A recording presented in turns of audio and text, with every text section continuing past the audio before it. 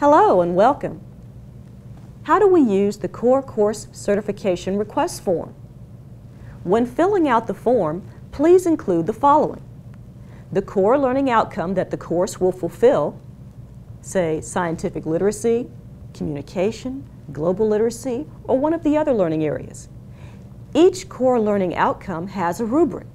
Most of the rubrics have 4 components, 4 skills that the students must demonstrate. These rubrics are available on the Core Curriculum Committee's Blackboard site.